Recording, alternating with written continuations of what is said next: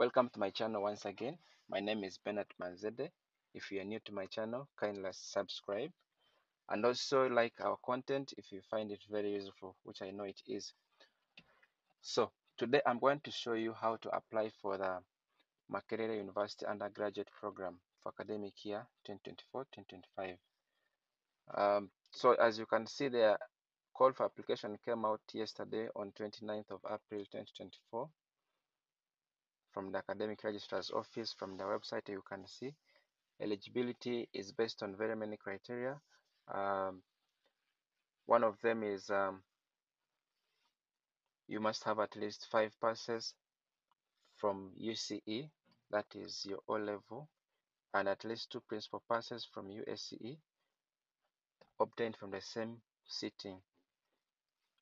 That means you should not have different sittings to obtain 2 principal passes. You must have sat in the same year and obtained at least 2 principal passes to be eligible. Then if you sat your A level 3 years before, that is 2023, 2022, 2020, we didn't have A level examinations in 2021. So the 3 years are 2023, 22, and 2020. You can apply for both day and evening. If you sat before 2020, that is 2019 and below, you can only apply for evening, afternoon, and external programs. So you can also get the waiting system from this link. Then any other information that you want in regards to the application process, you can always go to the main campus, Senate Building, Undergraduate Admissions Office Level 3. And then application fee is 50,000 for Ugandans, East Africans, and including even South Sudanese, plus 75, equivalent of $75. Sorry about that. Equivalent of $75 for international applicants. And then so there's extra information here. We're going to see how to apply. To apply, you just have to head over and then type apply.mac.ac.ug.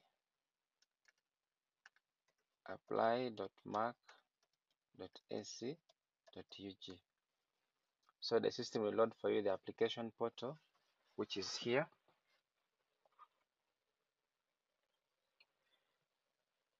Yeah, let me enlarge the screen. The system will show you a login screen, so you can log in with your email or your phone number. If you do not have an account, there's a register now button here. You just come and click on it. So under the register now, you provide the information about you. Kindly make sure that you provide the right information. The information must match what is on your academic credentials, because whatever you fill here, you will never change it. You will not be allowed to change. So please provide the right information. Make sure if you have 3 names, you put the surname, you put other names. Put the first name there, and then the other names are here. Then the email address you provide here, make sure you provide a valid email address. You also have access to that email. You provide a valid phone number. You can always have access to it in case you want to reset your account password, want to get any communication from the university. These 2 addresses are going to be used to contact you. Also select the right nationality, because your nationality will be used to bill you. If you select a non-East African country, be sure you're going to pay the international fee. No one is going to change for you that unless you create another account. If you select East African and yet you're international applicant, you'll be billed 50,000. You pay the national fee. But during admission, your account will be flagged if your nationality does not match what is on your documents. You're going to be disqualified. So make sure you provide the right information. The date of birth should be what is on your birth certificate. So all the information provided here is very vital, and you will not be allowed to change it. So I request you make sure you have provided the right information. So I will go and put my names here, Bernard, my phone number, yeah, like this, and then my nationality, I select Ugandan, my date of birth. You can either type like this, or you can just use these arrows and select yes. So and then I select my gender, my sex, that is male, and then I register. So once you register, the system is going to send you yes a one-time password to your phone and email. I've already received an SMS in my phone because I gave the right phone number. I've also received an email. Let me show you how the email looks like. Yes, so this is my email. I have received my email from Makerere, and then you can see your account has been successfully created. So this is my full name, my email, my phone, my gender, my one-time password.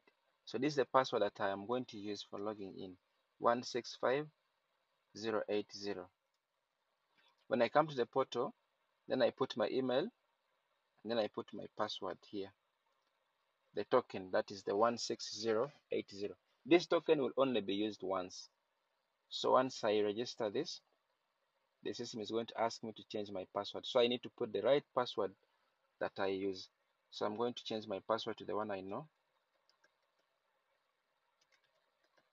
and can easily remember. Make sure whatever you put here should match. So it should be the same password. So if you put 123456, you should also put 123456 to confirm. Then you can change your password. So my password has been changed successfully. So you can see the running scheme, the direct entry for those with O and A level. That means it is clear for those with O and A level private scheme. If you have diploma, please wait for another scheme. This may not work for you. So if you have any other qualification, this scheme will not work for you. So it's only for those with O and A level. So you can see here that the person is running from 29th of April to 1st of May, 1st of June. So East Africans pay 50,000, non-East Africans pay 281,250 Ugandan shillings. Then Ugandans also pay 50,000. So you can just click the button apply now. So the system is going to show you around 6 sections that you must fill. So the first section is the bio information, which is information about you. The next section is next of kin, information about anybody who is going to probably stand in for you. And then the permanent address we see here, O-level information, A-level information, then the program choices. So you can fill up to 6 program choices, but you can only fill one form. So I'm going to start filling the form. You select your salutation, Mr., your district of birth. Now, things like surname, other names, email, telephone, date of birth, you're not allowed to change anything there. So you must have provided the right information. So the district of origin, district of birth, I will select Maracha, district of origin Maracha, and then I select my religion, my gender has already been pre-filled. Marital status, you select. Please select the right information. If you have a national ID number, you fill it. If you don't have, it's optional.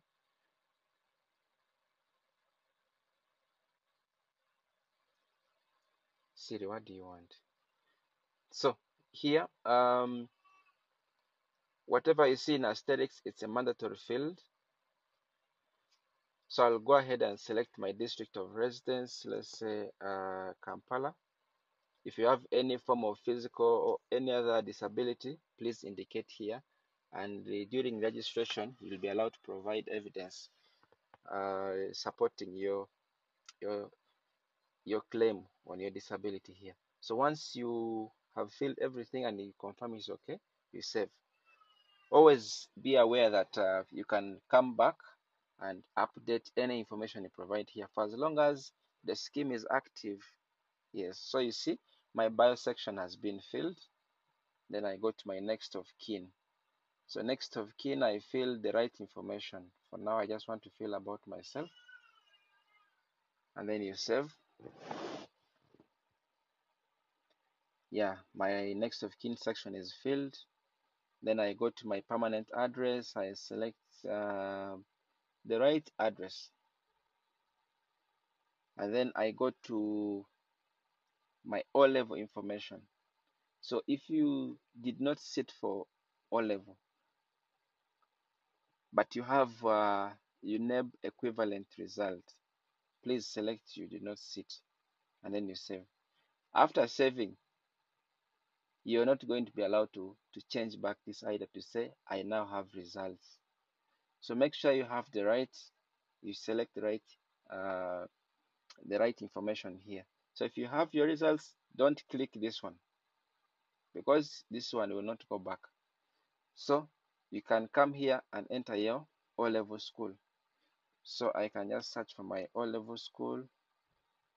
Then it will fill for me the index number, the school code, and then I select my number. So for O-level it is between 001 and 499.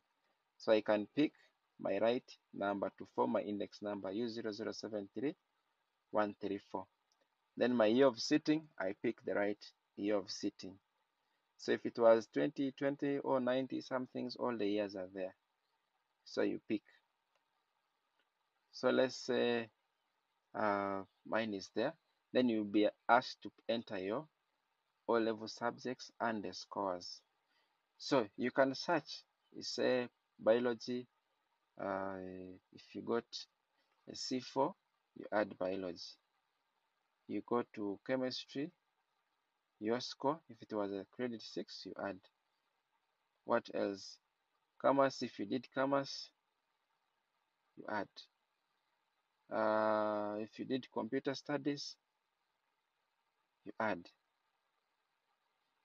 If you did English language, you add. If you did what else? Physics, you can search. What else? We have physics, we have geography. Let's say at least have a distinction, but it's not mandatory. So these are how many? 1, 2, 3, 4, 5, 6, 7. Say history. Then yeah. Yes, 1, 2, 3, 4, 5, 6, 7, 8. Yes, the other subjects you can also add them. Let's say, so I have my accounting here.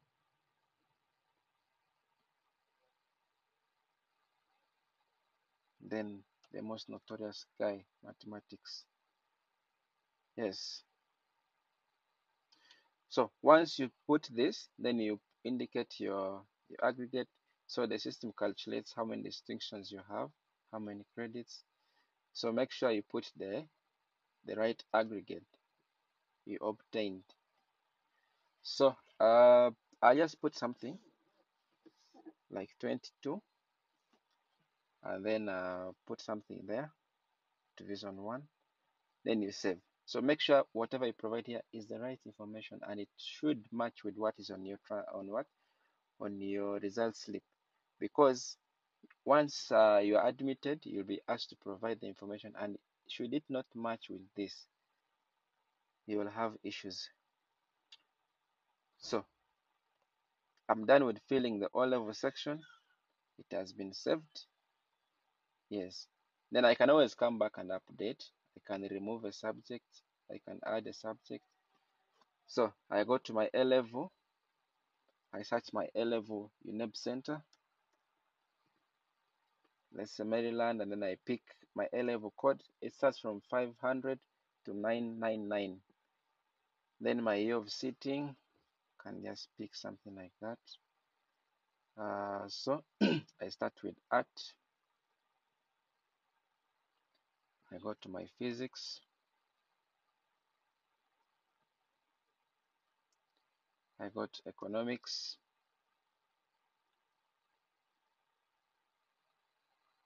Then I go to what mathematics.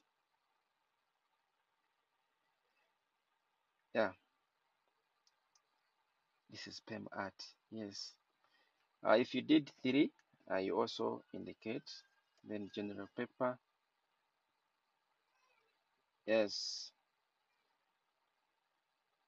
Yeah. So once you're done with this, you can now indicate your score, result code. Make sure it is the exact thing on your result slip. Save this information. You're done with filling the A-level information. Then I can go to program choices. I want to select my first choice. So my first choice, I can search for my program. Let's say I want software engineering. So if you want today, the campus is here. The most important attributes are the campus, study time, and entry year. So if you want to study from main campus, make sure the program is always from main campus. If you want to study day, make sure the study time is always day.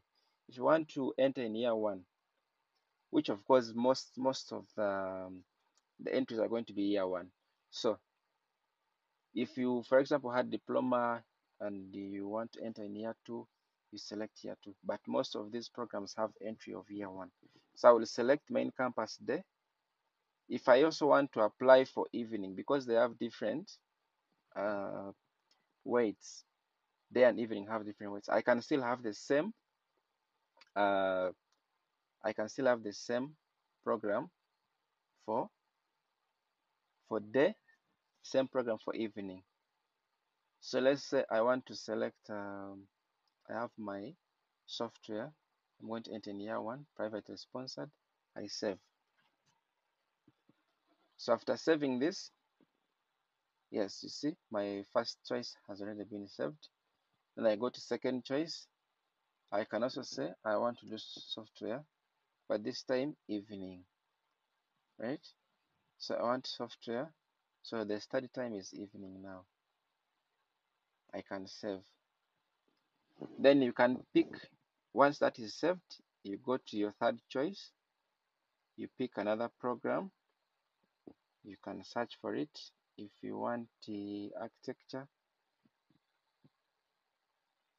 so make sure you have done your calculations and looked at the weight, and also you see whether you would be eligible if that weight is considered for this admission. So you can fill even one choice. You can fill any of the 6 choices.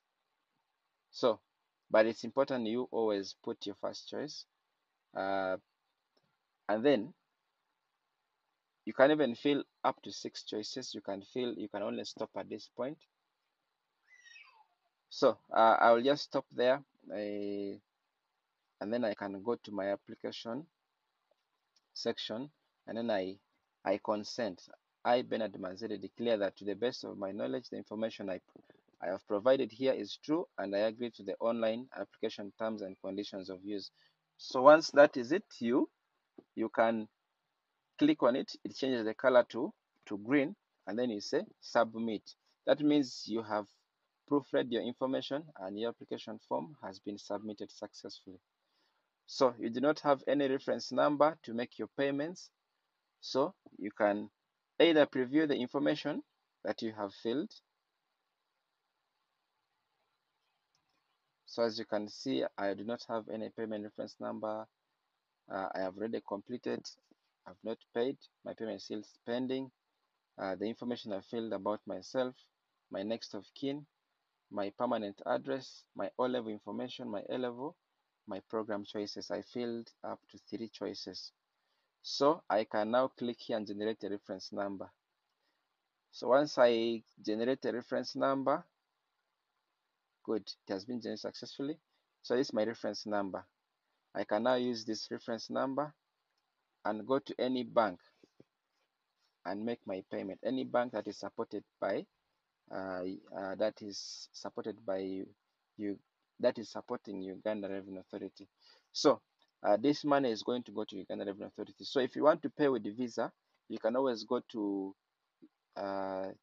URA website, URA I think .go.ug. Yes, it's a government website, so that's why you can follow the procedure to make e-transfers on your reference number. So I'm going to use this reference number and make my payment, and we'll see. So once I make my payment, I will get a receipt on my email, and also my application status will be marked as paid. My payment status will be marked as paid as well. So let me go ahead and make this payment. So once I've made my payment, I get a payment receipt, confirming receipt of my 50,000 on this reference number. So I can now go back to my portal.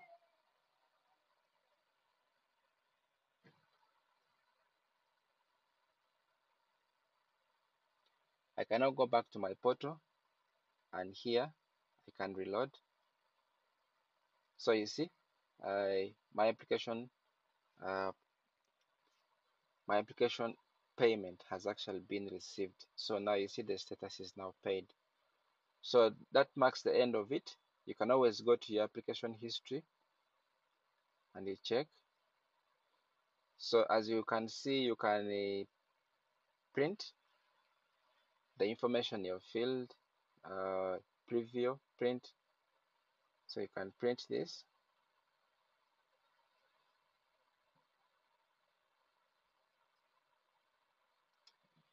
Yes. So you can save it as PDF. Make sure you keep this information. It's very important. You can always save it. So you can log out and log in back to the portal. So that marks the end of our application process. So good luck to all of you. I wish you all the best. And if you have any technical challenges, you can leave a comment, or you can send me an email on manzede@gmail.com. I also happen to be on the technical team to be supporting any technical challenges, but please don't inbox me for any other thing other than technical issues. If you're going to ask me to follow your application, I will not do that, only to give you a technical support to make sure you are able to submit your application successfully. And this is done free. It's not at a cost. So in case you're finding any challenges, kindly reach out. I'll be able to support you.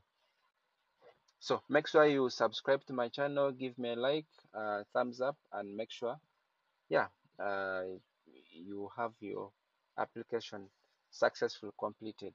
Thank you very much for your time, and I wish you a good luck.